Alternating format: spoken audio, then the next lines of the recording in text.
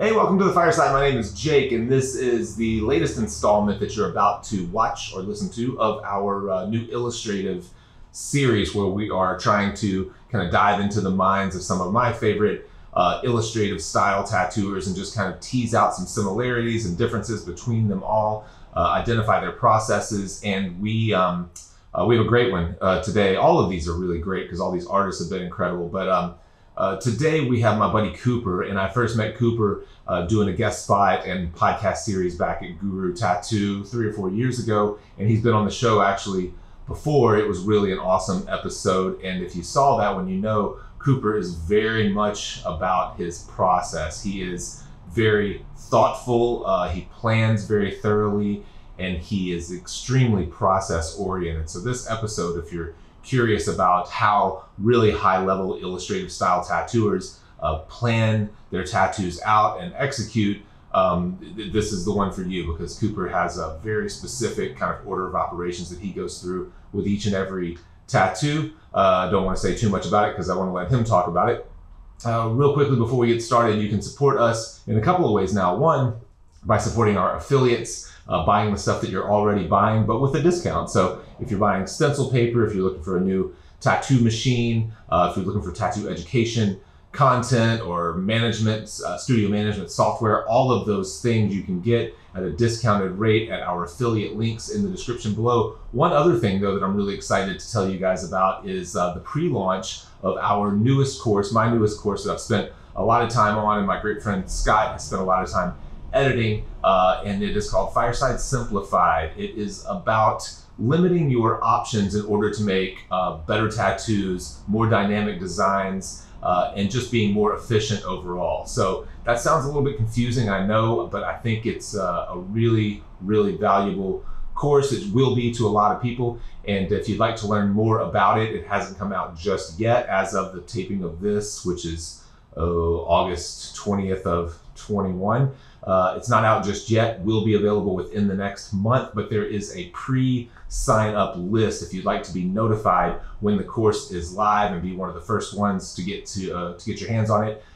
Just sign up at the link below, enter your name and email, and we'll let you know whenever it is live.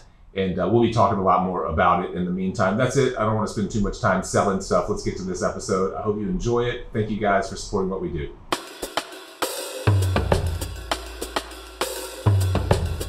So who all is in the is it just you in the studio, or how many stations do you have? How many artists? Oh yeah, it's just me. This is it does happen to be a really cool spot, but it was really just meant to be a temporary get up because I'm, likely heading out of town to Denver full time for too long. Kind of in the middle, a weird middle space. I left Guru and I want to go do some guest spots and traveling and see a bunch of other artists. And, of course we all saw COVID coming, right? So, Yeah.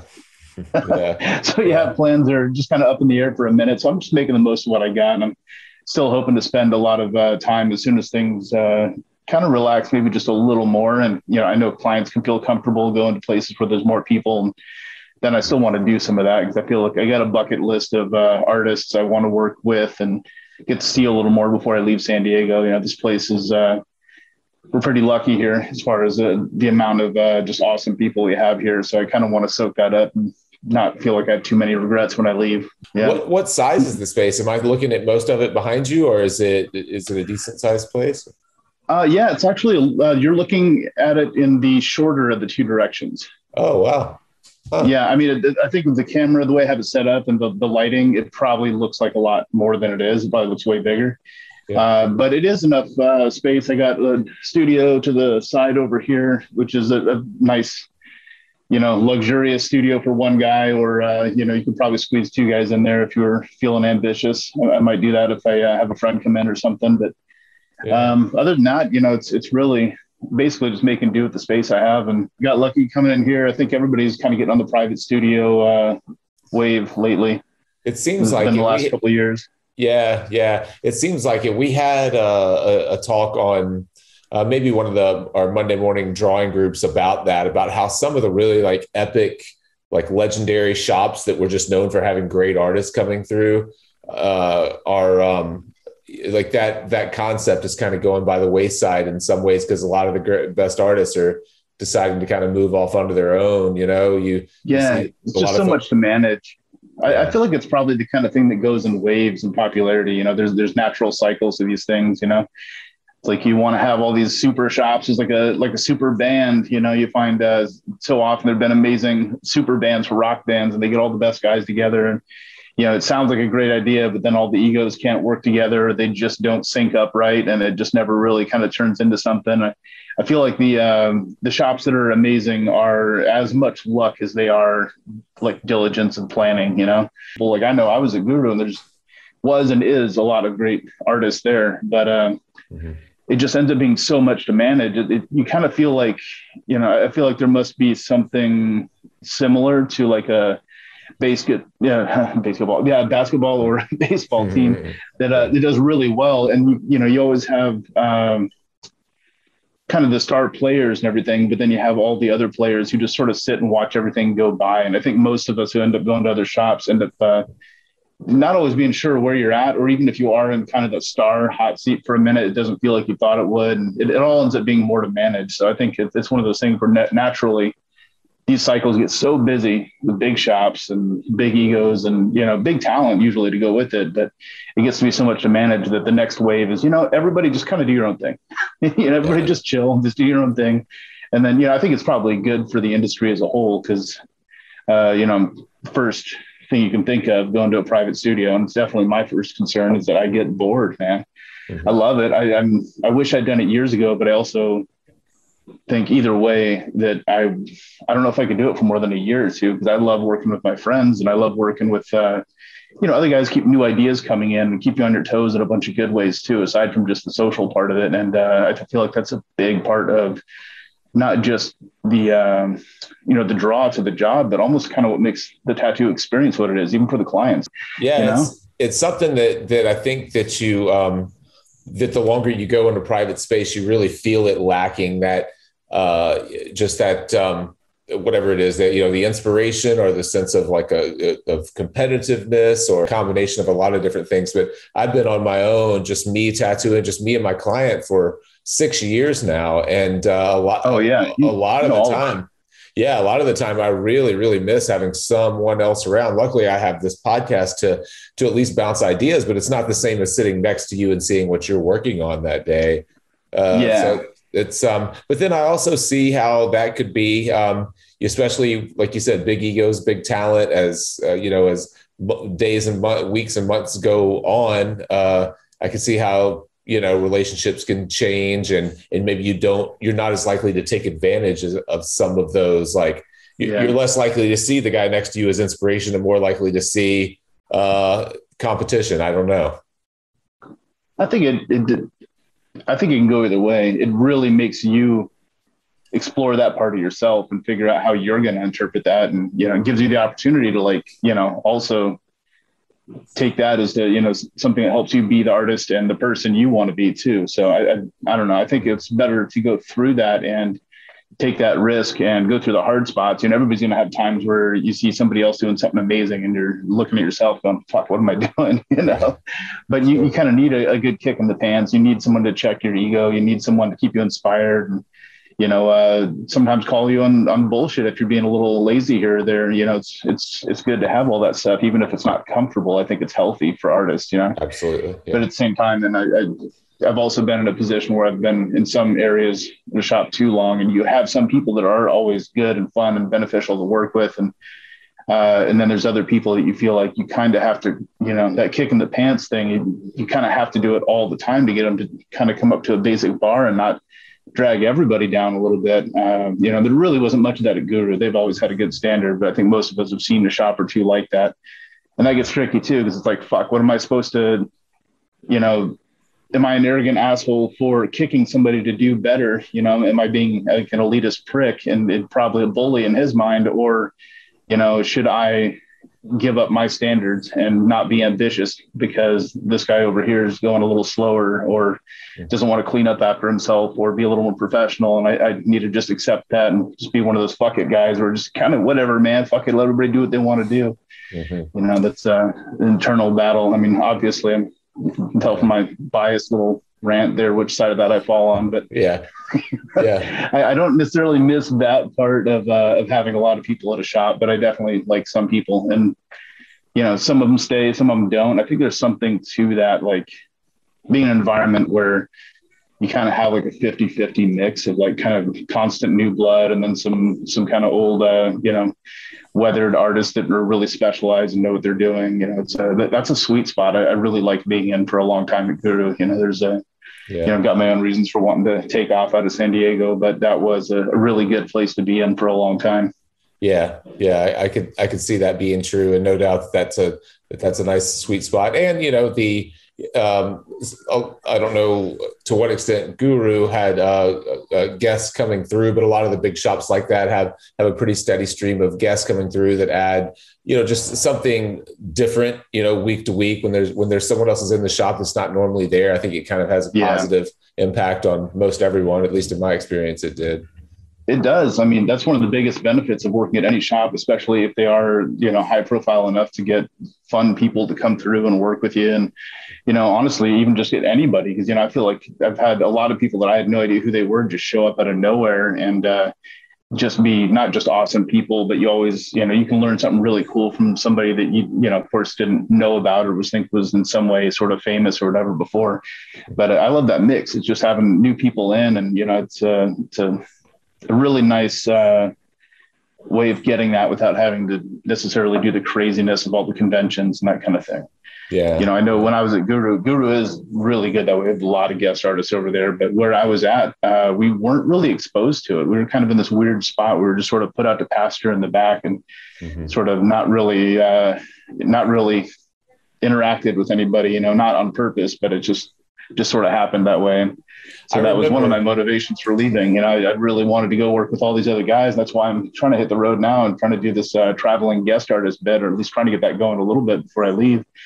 And, local, but still sort of traveling guest artist, whatever that weird scenario is. Yeah. I remember that about the setup. And for people who don't know, Guru has two locations, and your location was the Pacific Beach. Is that what it is? Pacific Beach location. And you were kind of like a separate entrance and upstairs off to the side. So it was kind of like you wouldn't naturally even find the spot that you were tattooing.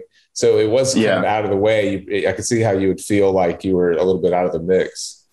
Yeah. Well, and a big part of it is just because of the way the shops happened to be when they were made, the newer shop, the newer location was just a little nicer, a little fancier looking. And it also had a little more flexible space. So when artists came in, that's where they went. And usually they're not going to drive all the way to the other shop. They might pop in, but if they do, they just sort of like look in the front or maybe talk to somebody and leave. So,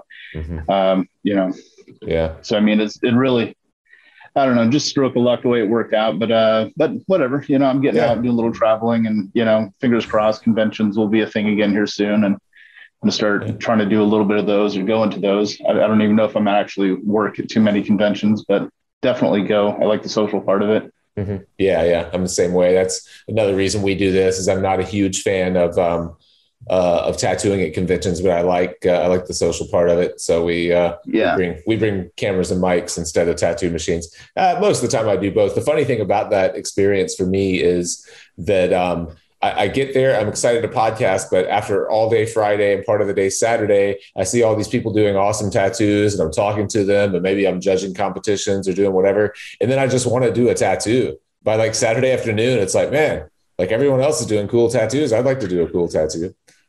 Yeah, it does it's one of those catch-22 scenarios. Either way you go, you're always going to be thinking you wish you'd done it the other way. Right. Yeah. Well, this series that we've been working on right now is kind of about illustrative tattooing or storytelling within tattooing. So I'd like to kind of transition a little bit into that, because you have a recognizable and unique style that blends a lot of, kind of illustrative organic stuff with a lot of like bold geometric pattern-based stuff sometimes. And I don't really have a specific question to get rolling on it, other than maybe how do you approach storytelling? Do you consider storytelling in your work at all? Or if not, how do you approach your kind of illustrative style? If you could just start with your drawing process or whatever you see fit to start with. Yeah, I was excited to see you're doing this series because for me, I feel like that's always been the best part of tattooing, in my opinion, and that's not been a very popular opinion. I think over the last couple of popular fads I've gone through 5, 10 years, it's been all kinds of other stuff and color portraits and neo-trad and other stuff that, while it has its merits, is kind of put illustrative stuff in the back seat, and that's been my, that's my jam. That's what I love, right? I've been going crazy on that. So I was really excited to see her doing that, and that maybe, fingers crossed, even the general public is going to come back around to appreciating it a little more, because I feel like, it's, to me, that's in so many ways, it's more expressive. I guess illustrative work is like, the definitions get really murky on it. I always like to ask people, when they ask about anything illustrative, like, what does that mean? I know what it means to me. I always just try to think of it as, how I think most people even now think of it, just stuff that's a little heavier on the drafting side, on the, drawing skills, refined drawing, not necessarily graphic or shape-based drawing, or, even folk art style, like a little more like, just traditional work, where it's heavy on the symbolism. Maybe the actual refinement of the picture matters less than the iconic symbolism of what it is. And so I think when people talk about illustration, they're like, okay, well, I want that, or I want to be able to have that, but I also want the thing drawn really fucking cool, And so that seems to be it. I worked with a guy, Tony, years ago, who was a phenomenally talented, illustrator, draftsman, drawer, whatever you want to call it. And it was one of those things where he could generally had a lot of people come in asking for cheesy beach tattoos, which most of us would roll our eyes at, and he could make it look fucking amazing. And so that's kind of what I think of as illustration, or that set of skills, that drafting skills, because he could take a dolphin and a sunset and this thing we've all done a million times and just don't even want to touch again if we could help it, and somehow make it so cool that you kind of want to get it, Yeah. That's the skill and, the years of hard work he's put in behind it to be able to take a dolphin and make it look really fucking cool or something like that. So that's what I think of when I think of illustration, is just the higher level of drafting skills and refinement. That's, when people come to me and they tell me, oh, I like an illustrative tattoo, or I like something illustrated you did, it's usually something that looks more like refined classic art, but it's more line based, it's punchy, or maybe like the classic golden age of illustration and, magazine cover kind of illustration with that really classical look. Yeah. Even though I'd say that's only kind of one arm of what I like to do. I'd say it's probably the hardest. But it's also the most exciting. Yeah. It's funny that, that you're, listening to you kind of like define illustration for yourself, because whenever I first had the idea for the series, I said, I want to do an illustrative tattooing series, and I want to reach out to some of my favorite illustrative style tattooers. And then I thought, that's not descriptive enough. I want to talk about storytelling through tattooing. Yeah. I want to talk. That's more in the literal sense of the definition of illustration, which I also like. I go down a rabbit hole and go deep on that sometimes too. Yeah. So what I found is that I was asking myself, like, what makes who do I consider an illustrative tattooer that I really like? What makes them illustrative? And I guess the definition that I came up with, or whenever I first had the idea for the series, is when I look at a piece and I feel like I kind of walked in the middle of something, and walked in the middle of a story, or in the middle of something happening. And whether, I don't know what tells me that, I think just sometimes I see a character and I feel like I should know more about the character, or I see something in the, something it draws you in, and it I don't know, just the implication is more important than the literal narrative, Yeah. Just the implication of what could be is what an illustration is about. It could be this, it could be that. It's the starting point of the story. And if you look at some, what I think are some of the most successful illustrations, whether it's a movie poster or, something where it kind of has to do a very work-driven, literal job and make somebody go see this movie about this kind of thing, even those are suggestive because they want to get you to go in it. It's not that they don't want to give the movie away, even if they could, probably wouldn't read that way. It's just that they want to pique the interest and bring up a few topics without necessarily having to tell you every last thing about it. And I think for tattoos, that's actually, aside from the nuts and bolts of what makes illustration work, I think for tattoos, that's important too. Because how it is, you have people come in and say, I want, this crazy thing happened to me that really changed my life, and it's super important to me. And I want to get something to represent that. And, so here it is. And you could basically do it in the most blunt, literal way. But it's not only is that a bit boring, but it's also not necessarily that helpful to that person, because that person wants to get something because that was important to them. Do they need, or are they obligated to tell that story to everybody that sees it and give it all away? Right. That's a keepsake of a big moment in their life that was impactful. And, other people, again, if it piques the interest, it might start a conversation, or it might give context to that person and some event they had or something. But it doesn't have to give everything away either. I think in all of these scenarios, by going too far, getting too literal and trying too hard to give every last bit of the story away, we're shooting ourselves in the foot all at the same time. Right. Yeah. So what about take some of the pressure off of us too? Yeah. What about as far as in your personal work, whether it's in work that you're creating to sell as tattoos, or you're creating for? I actually stared at one of your prints for about 8 hours the other day. I was getting tattooed by Andy Chambers, and they have nice. And they've got one of the big kind of bodysuit piece. It's not from the bodysuit thing that you guys did, but it's the one with the kind of female kind of devilish woman with the kind of ghostly creature behind her or whatever. The big blue devil behind her. Big blue devil. I love that one. Man, Andy, hit me up, because I probably have a better print of that. The prints I had made of that were shot and printed after it was like kind of washed out from sitting in the sun for a while. Oh, really? So I actually, I'm like in the process of restoring it and reshooting. But anyway, Andy, okay. I don't know. Well, so get you another one. All right, I'll let him know. I'll let him know to check out the episode. But so as far as in your personal work, I mean, I think it's interesting that one of the first things that pops in your head is that it's more about the kind of implication, or the like hinting at a narrative and letting the viewer kind of fill in the story, as opposed to like literally getting your point across, because that's been one of the questions that I've asked each person during this series, and I've gotten a few different answers. And for the most part, people have had the same kind of opinion that you just described. But Nick Baxter, for example, he has a lot of very like social and political and global kinds of, like, he has some specific thoughts and opinions that that are very important to him, that when he spends weeks or months or however long it takes to do one of these highly rendered illustrative paintings or tattoos, he would like for the point to be clear to the viewer, because he's trying to make that exact point. You know what I mean? Exactly. And that's more to that. That's the word that just gave me, editorial illustration. Right. And so that's kind of the school of that right now. And that's, it's certainly not wrong in any way. I'm just saying what appeals to me. And I've found that I feel like my journey was really probably a pretty common one for people who are first getting into illustration, because as simple as some of that stuff might sound, it's really hard to wrap your head around how to make that work well for you every time. Mm-hmm. And so they, just got to battle it for a long time, for years and years, until it gets better. And most people start from a place where it is more literal, because I think it is,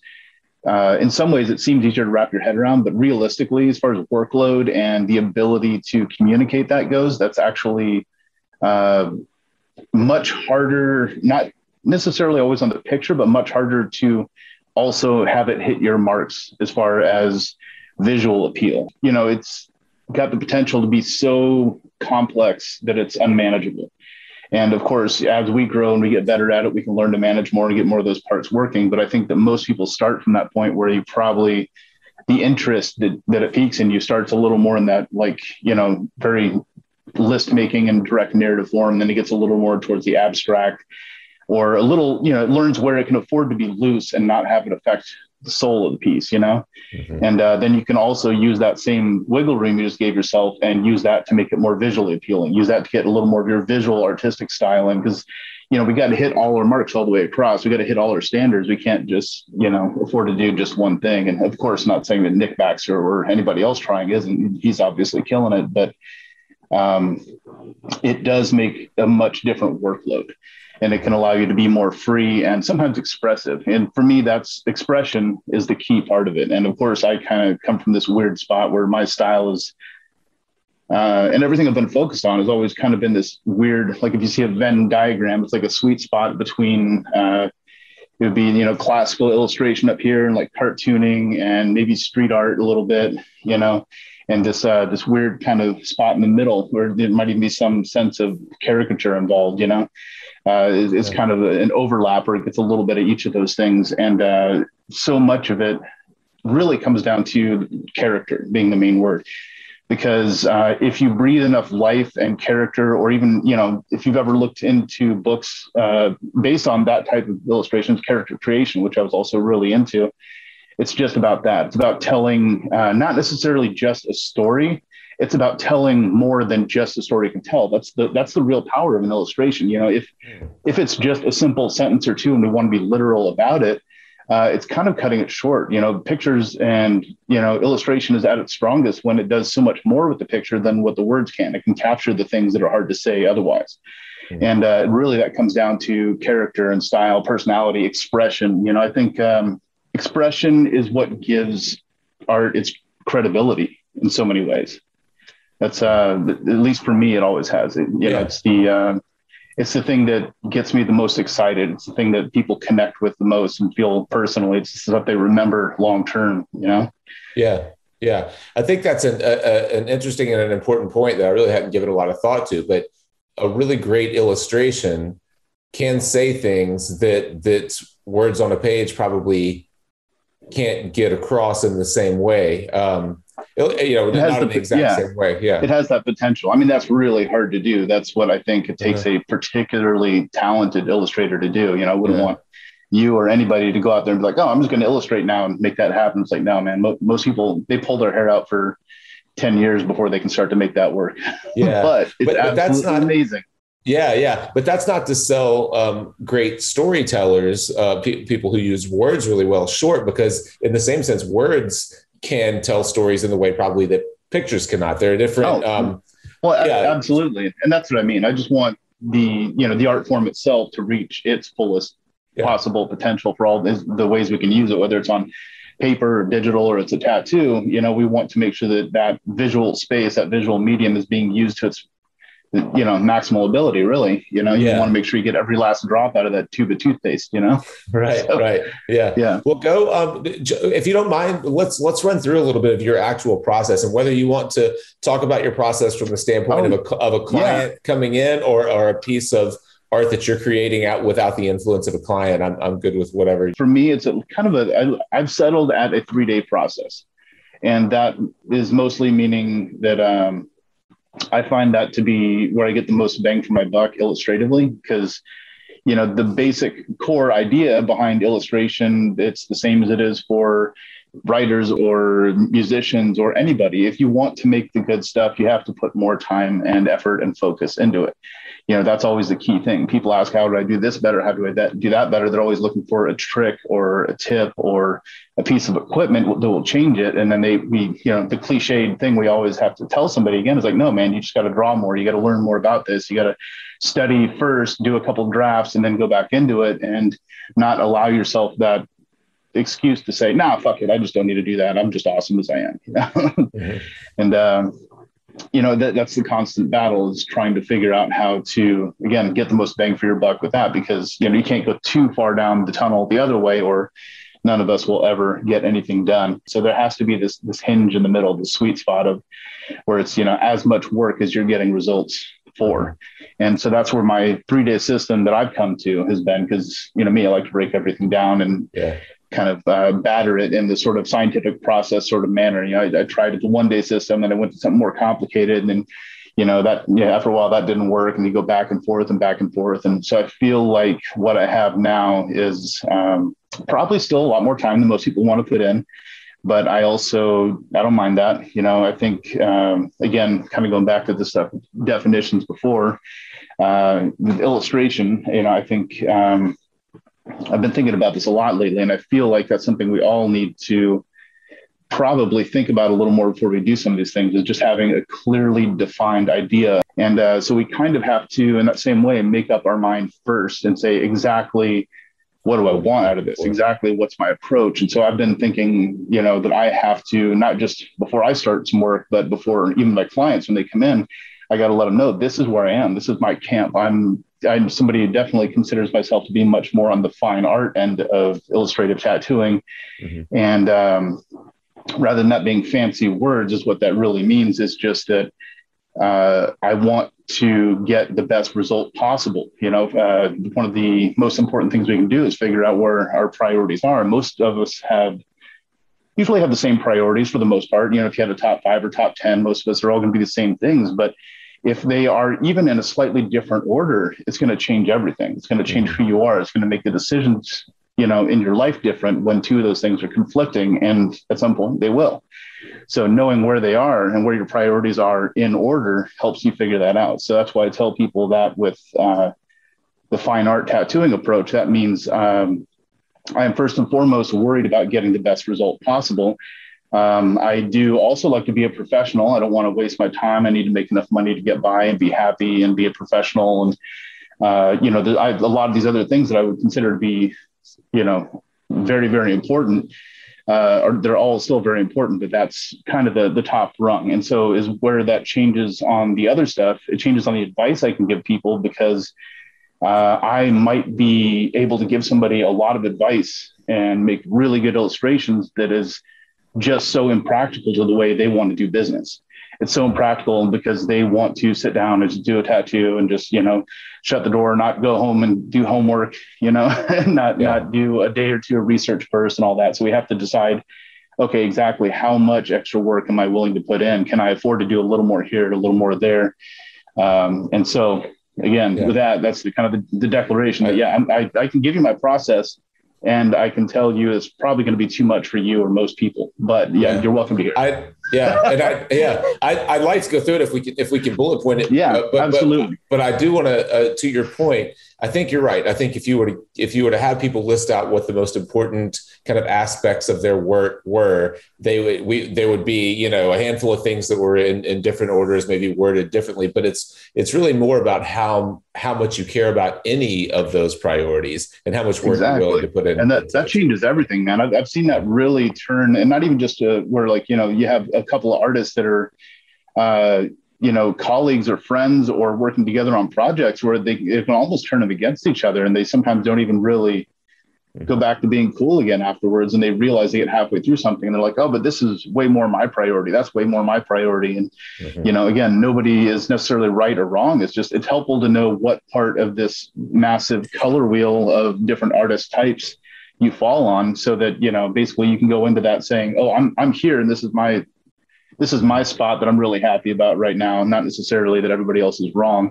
And then if you're going to get advice or you're even going to move to another area, to look for that person. Don't take advice from, somebody far off on, the other end of the spectrum. I've seen that happen a lot, where it's great that, especially with YouTube, it's great that people are able to educate themselves and really be motivated and try to learn some new stuff. So they'll go and like, okay, well, I'm going to, really learn how to use color better. So I'm going to go, I'm a traditional tattooer, but I'm going to go learn how to do digital color work from this guy because it's amazing. And then I'm going to go learn how to, do something else that's completely non-applicable to what I'm doing. And it's not that you can't get something good out of these other areas. You just shouldn't go in with the intention of that works for what I'm doing, because that can be problematic. So again, just knowing, what you're getting into or where you want to go with it, even if you're not there, if you want to get there eventually, I think that's super, super helpful. So I tell people and my clients first, like, okay, this is what we're getting into. I have a long process where I vet clients beforehand and mostly telling them, my tattoos take longer. I put more time in. I do things in a process that is sometimes very backwards from what, you might expect if you've had tattooers from just the guy down the street or something like that. So I kind of have to explain it all, make sure that they're not just understanding it, but they're happy with it. I don't want them to feel cornered or ambushed or surprised by the process being entirely different, especially if it's longer and it means more pain and money and effort and all the other pain in the ass stuff you got to deal with to get a tattoo. So sure. Well, can you kind of run through just a little bit of your process? Absolutely. Yeah. Okay. So basically I do 3 days. Usually the first day I'll do kind of rough sketching and I want to do a lot of thumbnails. I'm very much work off that dashboard and list setup that I think is really common for illustrators and really common for digital artists. I know anybody who's been to school for character creation, other stuff like that. It's some kind of a dashboard. And what I mean by dashboard is if you're looking at, like, say, your drawing board or a giant blank piece of paper that was bigger than what you need to draw on. Like, say if I was the picture in the middle here, you would off on one side, you have the list of the things this picture has to be, the list of, it's a duck with a hat that's doing this or whatever, you get your list of this character needs to be this or that. You've got the list up above, your standards and your marks, that you kind of always keep across the top of the dashboard. And that's so you can constantly visually check in and be like, okay, is the color pattern right? Is the tone pattern right? Is the, does it read well from the distance I need? Is the scale too large or too small? Whatever it is that you need to constantly remind yourself of, because we all have those things. We do a picture and we kind of get in our sweet spot and we go all the way through it. And we look back at it and go, oh, that's really cool, but I should have made it bigger, which is also the exact same thing I said to myself for the last 3 years for every drawing I've done. Because you didn't visually see it during the process. You're not constantly having an eyesight, so you're not checking it. Anyway, that's the dashboard. So you put the things you need to kind of constantly remind yourself of up there, and you kind of work off of that. And you're doing that in mostly with text, with bullet points, or with little illustrations and thumbnails? I actually have it even just like this, like little Post-its and other stuff on my drawing board, because I do tend to do a lot of just actual analog, real physical drawing. Right. And so my drawing board very much has that. It'll just have Post-its like, oh, don't forget, it needs to be this. For me, especially lately, it's been focusing a lot more on the I don't know if you've heard the classic 3 distances. You need something to be readable and good from close, medium, and far. A foot away, 10 feet away, 100 feet away, and it has to. If it fails at any one of those 3 distances, it fails as a whole. Right. And, so that is something I learned early on, but I still have to remind myself of. So I've always had that one on the list, and I try not to put too many up there so it doesn't get overwhelming. But there's usually, 5, maybe 10 tops. And so that way at every stage through, I check my work. I make corrections. And ultimately, that's why I came to a 3-day process. So I have a day to stop, think on it, flip it, check my work, that kind of thing. So likely some of these requirements or some of the notes on your dashboard came from the client's request or the client's requirements, and some of them are based on what the client has told you. Some of them are just what you know from years of tattooing. The client wouldn't say it needs to look good from 20 feet away. Exactly. You might have some bullet points about things that were important. Exactly. And that's what the list on the side is, just that. That's for that in particular, that job in particular, and that's what it needs to be. Its requirements. So that would be what the client brings to you, or you decided I'm going to make this character and it needs to have this, and this, and that's over here. So I can make sure that I'm getting everything as I do different drawings or thumbnails. But the ones across the top are the ones that are more my personal choices, my personal aesthetic. That's why they can be different for everybody and they can constantly change. But it's really helpful to have them right above eyeline as you're drawing. So it's a constant reminder of you to check in. Mm-hmm. And that's really how you develop, I think, a personal style more than anything. I know people ask you about that a lot. They ask you, well, how do I get a style? It's like, 10,000 hours. Just do that real quick. Right. 10,000 hours of drawing. Just do it right now. And, but that does help a lot. That things like this and having lists and having a good, efficient process that is helpful. It's not just giving you extra steps. It always seems like extra steps at first until you get used to it. But you can trim out the extras. You do that. You can turn that 10,000 hours probably into 7,000 hours or something like that. Mm-hmm. It does help a lot. Yeah. So anyway, these are habits I've gotten into, but that's a big part of it. So I get my 3 days is basically, I'll usually start with a lot of thumbnails. I like to do a list first, make sure I know mentally, I know what it needs to be. I like to do a thumbnail or 2 or 3 or 5 just basically try to get it visually interesting before it's large enough to see what it is, same basic thumbnailing process most people do. And I know that gets skipped a lot in tattooing. And really, every artist knows they should do it and then they never do it. I'm guilty of that. I would say I probably still only do it half as much as I should, but I really try. Mm-hmm. But I do like to do that. And then once I find a shape, a pattern, And I try to do those together, shape and pattern, meaning tone pattern, like light, dark, where, what shapes are dark, what shapes are light. I think that you should have a good idea of what those are before you start the actual drawing, get the characteristics of what it is. And then I'll kind of do something real rough and loose. And that kind of comes more from my animation and character creation background. I want to give it enough room to be as expressive as possible, have as much movement as possible, and be able to change it if we need to. So I try to get the whole shape, scribble real wide. As a lot of times I still do tracing paper, like the old animation style. You do a page, you flip it, you do a page, make corrections, flip it, that kind of thing. And that's really helpful. Are you using much visual reference at this point? Have Absolutely. You pulled any reference? Okay. I am, but that's actually, and that was probably one of the most important things I learned. I mean, everybody, I think at some point really struggles with how or when or why to use reference. But for me, I did like I think most people did, and I relied too heavy on it too early. Mm-hmm. And I found that basically if I go to my reference before I have my thumbnails and my sketches done, it kind of creates a groove in your mind about how something is or should look. And even if you want to try to disregard it, it's kind of like stained in your brain a little bit, and it's impossible to get rid of at a certain point. Mm-hmm. So even if you come up with something that objectively might have been cooler, you're so focused on that stain or getting away from the stain even that it kind of hampers your process, or it just comes out really stale and repetitive. And so I found that even though it does tend to be faster and easier to go at it the other way and have visual reference first, that's why everybody, and I wouldn't say everybody, it's so often tattooers, illustrators, everybody, they got the, same face syndrome. You got the same hands in the same positions, the same objects doing the same things. And the formulas are all the same. And sometimes it is because somebody's like, oh, that is my style, which, as we also know, that very often is the excuse for I'm not going to grow. This is just what I do. Mm-hmm. But, even for those who are really refined and doing that really well, some people feel really trapped by it. And, very few people in the end, long term, are super happy with it and want to be there. And the main way to get away from that is by not getting that little stain in your brain to begin with, Mm-hmm.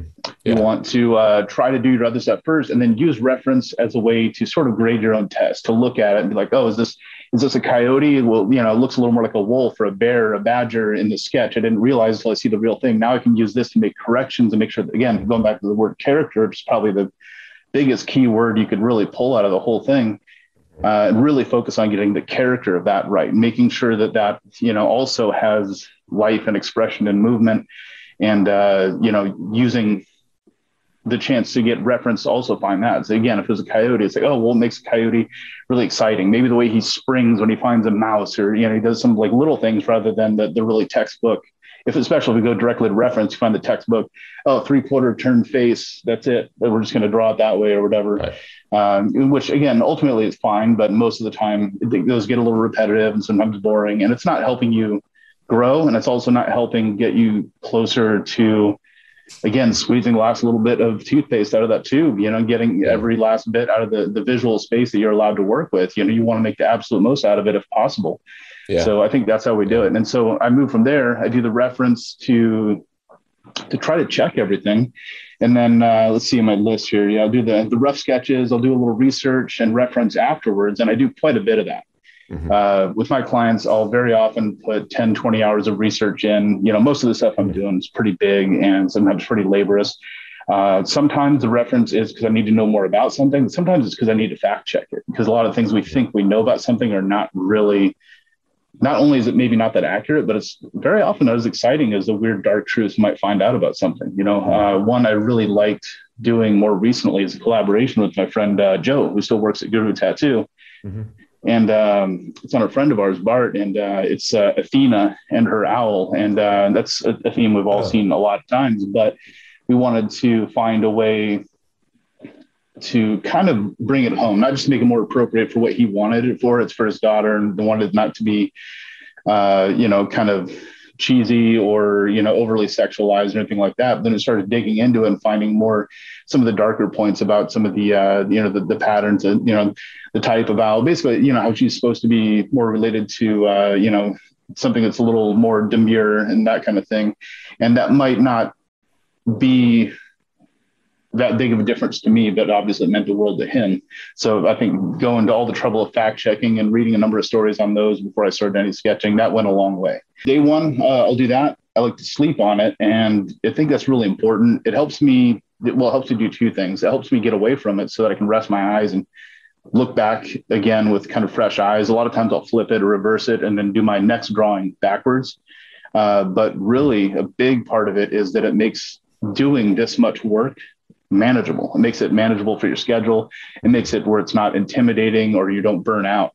So, if I have, an outline on Sunday, I can say, well, I'm going to do drawing starting on Wednesday, and then I'll do the next part on, Thursday or Friday. And the next day, the days don't have to be back to back.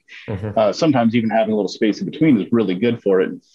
Little space, not a lot of space, but it makes just building out your schedule manageable as far as being able to do all this extra build up work before the actual tattoo starts and not feel like you have an 8-hour night of homework. And then, basically the 5-day work week turns into an 8-day work week, Yeah. So at the end of day one, you have made notes and you have those on your dashboard. You've done thumbnails. Maybe you put together a rough composition, and you've done research at the end of day one. Yeah, research and reference. And then I'll basically the next day when I get back to it, that's when I again go to the top of the dashboard, whatever I have hanging above my drawing area there. And I say, okay, is it hitting this? Is it doing that right? Is it doing that right? I'll also check my list. Did we forget anything? Can we get rid of something even to make it simpler? That kind of thing.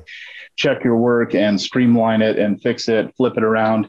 And then I'll do a little more detailed drawing. I'll do, any corrections. And then the first rough sketch, I always try to draw with the shadows and block those as much as I do the lines. That's really important, again, for that the tone pattern, figuring out, especially if it's a sleeve or something that wraps around a 3D object. Whatever you do on paper or flat surface can't entirely be trusted to look, the same. You can get an idea, but you have to know that you also, even in making the sketch or in the tone pattern, you can't finish the whole thing. You have to know where to leave it unfinished so that, if or when you have to get creative to make sure that not only that it fits, but also the tone pattern still works, and that one important object doesn't cover up another important object or something like that, so you kind of have to break it up that way. But then, second day, I'll get to doing detailed drawings. I'll get to where I'll do a fully more rendered like tone pattern. I'll figure out basically what pieces, if it is going to be big, especially a sleeve or a back. I've gotten really good at figuring out, how I can break things into puzzle pieces rather than trying to make one big stencil, because that, I wouldn't say never works, but it always disappoints when it goes on the body, when it fits. It doesn't really map onto the person in the correct way. So the way I apply stuff is that I will usually draw on a person. You can do a sleeve, say, you'll figure out, okay, I'm going to draw a big circle where I want my focal point here. Here's a big problem area. I'll kind of make some weird marks on that so I know it's there. Make sure that the flow is generally going this direction. I want the cap to reach up this high, basically all the major events marked out with marker. And then I will figure out on day two, after having done that in the consultation, I can look at the drawing, the picture I have with just marker drawings on them. And I'll send you a picture of something similar to that, at least, so you can kind of see a little bit of what that looks like.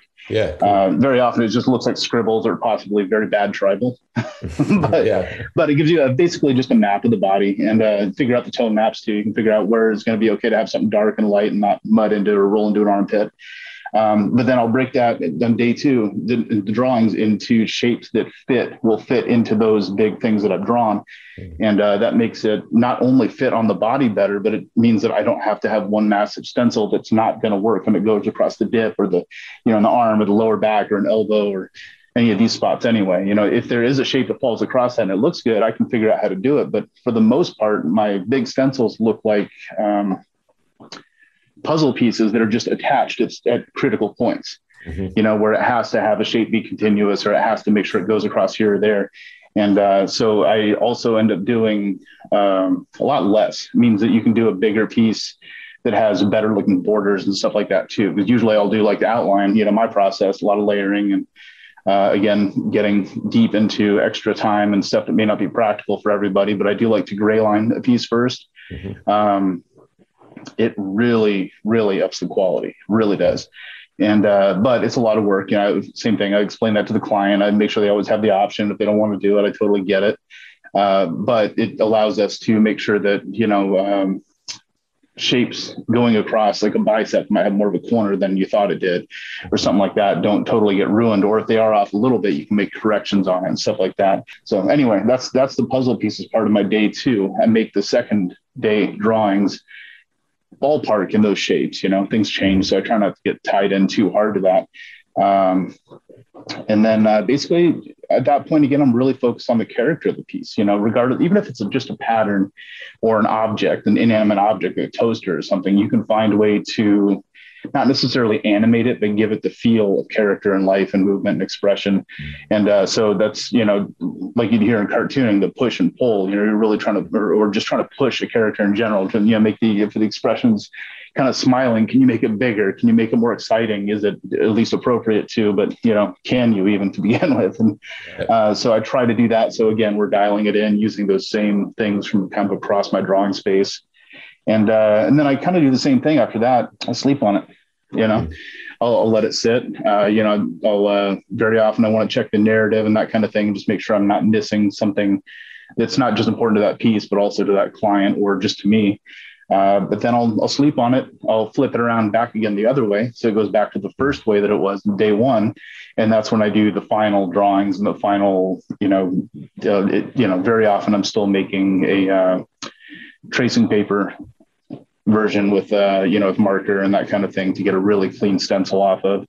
But I do use the iPad too and some stuff for that. Sometimes you can just take a snapshot of that and get a clean tracing, but very often I've kind of gone back and forth with that. And I think in the last maybe year, 2 years, I've settled back into staying away from the iPad, or at least for that particular step. Because I've always been an early adopter, as far as digital stuff goes. I had Wacom and a lot of stuff I was familiar with from being in school for animation.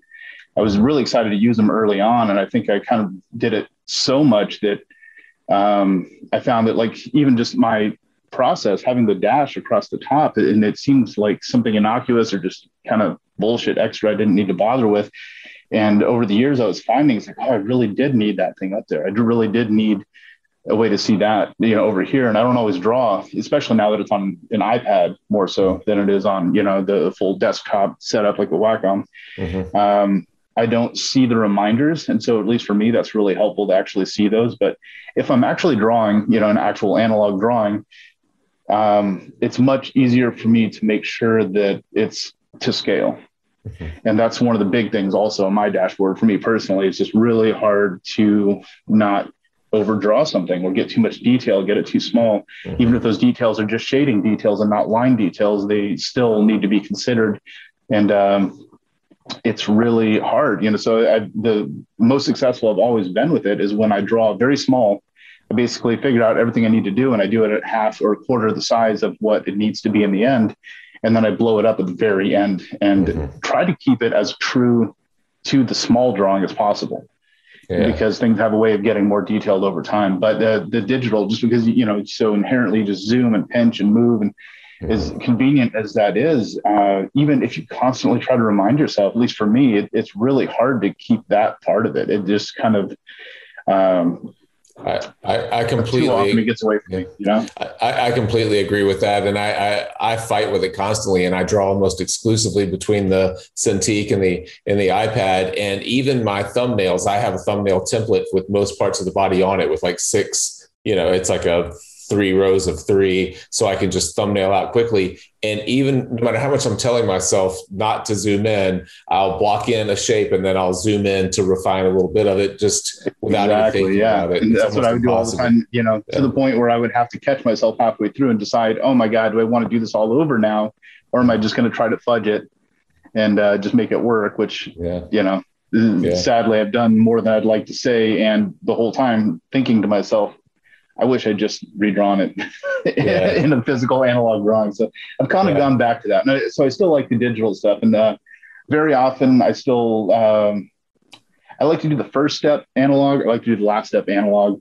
A lot of the stuff in the middle, especially when it comes to characters, you want to push, your character, and you want to reshape things and move them. And especially when you're doing the puzzle parts, where you might have to physically use transform or something a little bit and make sure it doesn't distort your objects, or even if you want to distort it, that's incredibly helpful to have. So, this, at least for me, this is like kind of the perfect sandwich of those different elements. I use the parts that I really need to in analog because they have to be analog, the parts that really have to be digital or digital.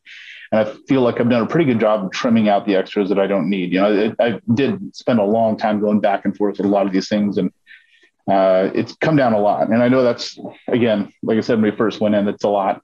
The process sounds like a lot, but when you get used to something, any process, it actually goes really fast and easy, especially when you break it up to 3 days. It keeps the pressure and the kind of stress and anxiety that sometimes a big project or even a small project can have. It can just be overbearing, especially for whatever reason. If sometimes, we all hit something where it sounds easy. You said yes to it to the client, said, yes, this will be awesome. You sit down to try to draw it and you just can't for the life of you make it fucking look good. So, that kind of thing. So this also helps a lot with that. Or even just plain old, I've been on vacation for 2 weeks and I haven't drawn in too long. And now everything's coming out kind of stuttered and slow. Well, 3 day process. It really helps with all of these things. I mean, it solves a lot of problems at once. So that's why I've gone to such a complicated process over time. It's really out of every one of these steps has been out of necessity. Yeah. I've very often tried to cheat away around it and then suffered in the end and gone back to it.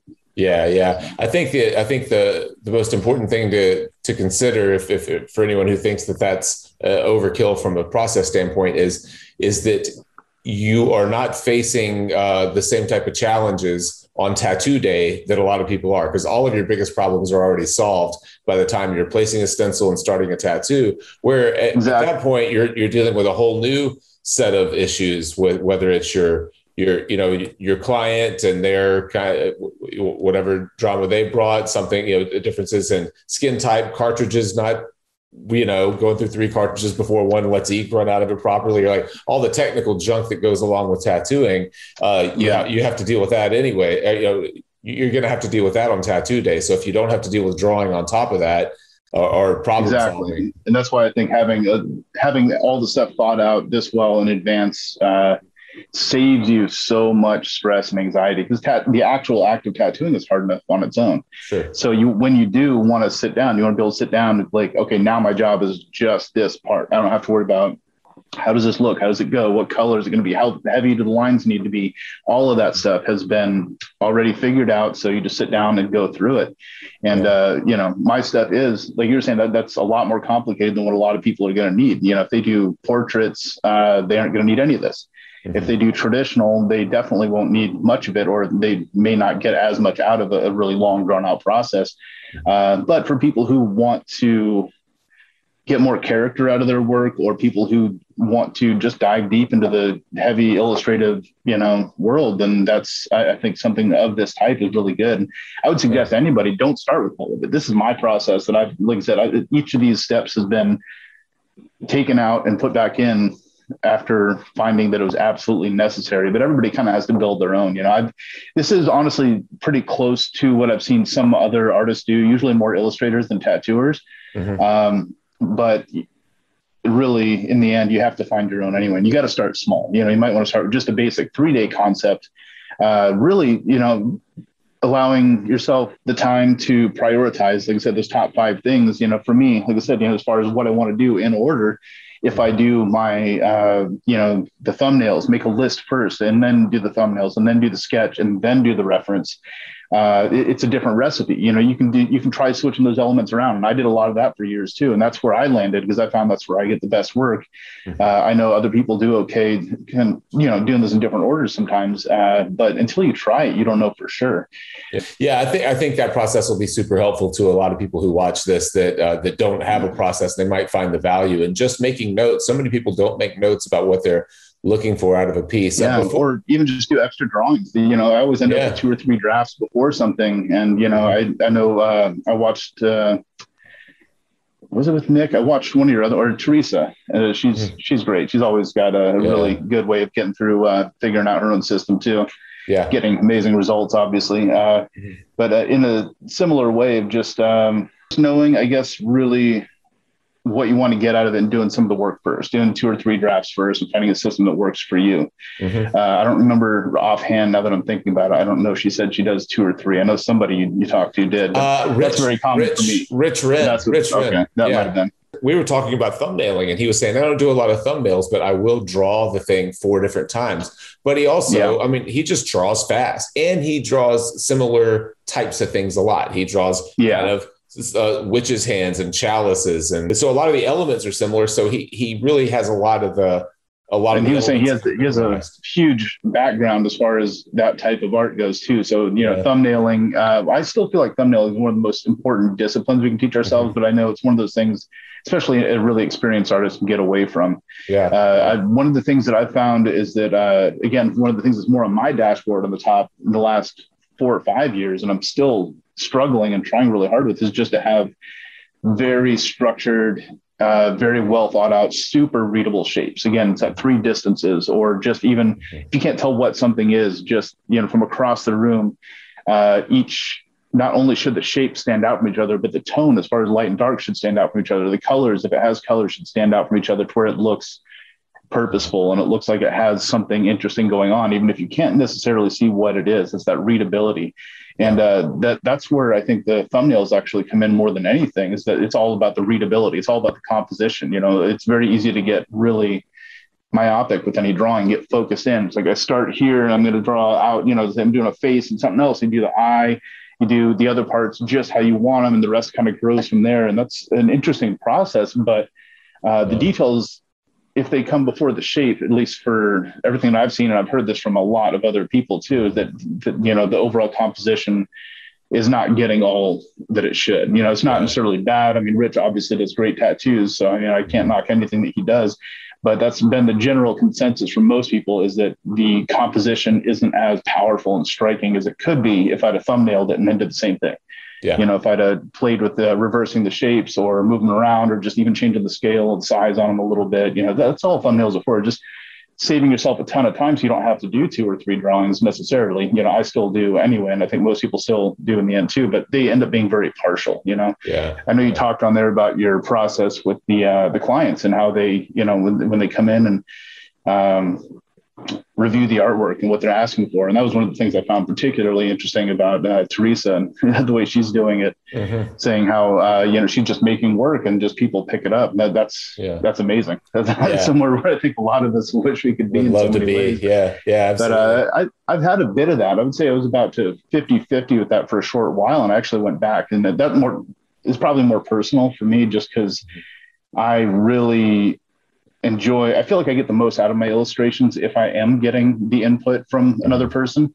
I tell people, even if they have a ton of ideas and they say, I want you to do your thing, I want to collect something, I still tell them, give me all your ideas. Just know that we're not probably going to use them. We're going to basically throw them in a pot, let the ideas stew. I've got a wait list, and I do several consultations with somebody a few months apart before we actually start. So that sounds weird, but it's really purposeful, and it really helps let those ideas turn into something better. The parts, very often that people tell you where they just felt it so much, they just had to tell it to you, but they even themselves maybe can't visualize it in a good way. They need to get that off their chest, and they need to be heard, and you need to hear them, see kind of where they're coming from. And if I can help them take that idea and follow it a little further back the trail of where it came from to the core idea, maybe we can illustrate that. But if you can't, screw it, man. Just throw it in the pot. Throw all the ideas in the pot. Let's say we're not going to worry about what it is. I just want to hear all your ideas. Tell me everything. We'll let them stew, and then we'll meet again in like 2 or 3 months. And after we've both done a little bit of looking at ideas and thinking about this, and the best ideas always have a way of rising to the top and finding ways where they can kind of work together and cross together and simplify and build into something bigger and better. It really turns into something not just more unique, but more well suited to their task. And so that's a really interesting and fun process. I like that part of it. And that way it also makes sure that everybody's well heard. They're getting what they want. And artistically, I'm also getting to make the decisions that I want to make, I'm getting to figure out exactly how it looks, where it goes, what type, what style, what's going to go with what. I've got all my sort of art recipes figured out on how I want to put everything together. And then, if at that point I can make sure that they know that they're well heard, and then, very often we'll even sort of relax and maybe let go of the thing that wasn't afterwards as important as they first thought it was, then we can move on and kind of get back to doing things, the other way. Yeah. So yeah, sure. Yeah. Look, there's one thing I've been asking most everyone, and then we'll probably call it is there any piece, you mentioned the Athena piece, is there any piece in particular that you feel like is a great example that you've done lately of of an illustrative style that lends itself to the conversation or the theme of this entire series? There is, I think, one or two that might be a little more leaning slightly more literal, I guess, is just like I did a vanity piece a little while ago. I'll send you a picture of that. Okay. Unfortunately, until I got this camera I'm using here today, I've been doing an astoundingly bad job of taking photos or putting anything out in any way. So most of the stuff I have to show is either a little bit older or at least in progress. So I could definitely send you some pictures. I'd have some examples of different textures in black and gray, but maybe we'll do another one sometime on some of that stuff. But either way, I'll send you a picture of this one, and it's based on vanity. And it's the same thing. It applies kind of a fun idea, fun feel. It's kind of a nod to some of the ideas he brought me in the reference, but we sort of, again, through that same process, let the ideas stew and brought it down to something that has a feel that it implies some of that. A couple of the pieces that visually look fun together. It's got patterns that work well, good, flow over the whole body. Black and white pattern works well, but ultimately, I want the first thing, and even if possibly the only takeaway that somebody who gets a quick look at it gets, is just that it kind of implies a sense of sort of a narrative about vanity, not just the most literal sense of vanity, but like maybe kind of gets you thinking about it a little bit, So I'll plug that one in there for you. Yeah, that'd be awesome. That'd be great. Well, sweet, man. I think we'll probably wrap it there. Maybe we can do another one soon. I'd love to talk about textures, black and gray. And I know the last time we talked, we did a good bit about how you get some of the really smooth kind of gray, and gray washes and things like get that. Into a little bit of that and more of the why behind it. I know we talked a little bit last time. That's part of why I got this camera set up here. Is that we might be doing a couple of short bits just on why. Why this, why that, why is this important? Why should you try to do that? But even probably more importantly is that I need to do a little bit. It's almost like a glossary in a book, like we're talking about illustration today. There are so many things where a lot of tattooers are having really difficult conversations because we're saying the same things and we're using different words. And so is the public when they come to talk to us, and it gets really confusing. So maybe if I just did a little, 2 to 3 minute bit about, hey, this is what at least I think this means when I say this, when people say that. We're talking about, saturation or illustration or some of the stuff that's going to apply. So I might do little segments of that. So maybe that's something that'd be cool. Useful to you or viewers later. Absolutely. So. Yeah, anything like that you put out, we'd be happy to share and help promote. That'd be super cool. So cool, man. Sounds like it'd be fun. Man. Yeah. And for everyone watching, we'll be sure to link to Coop's work, portfolio, website, all that stuff in the show notes below. But man, thanks. It's really good to catch up. I appreciate it. Yeah. It's good to talk to you, man. Yeah, we'll see you soon.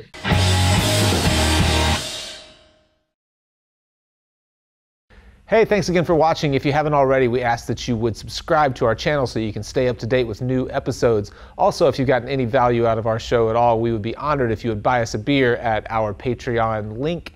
And finally, if you'd like to visit our website and sign up for our newsletter, you can find out where we are going, if we're going to be in a town near you, maybe tatting at a convention or something like that. And while you're there, you can pick up some Fireside merchandise like a new t-shirt or a hoodie or a coffee mug. Thanks again.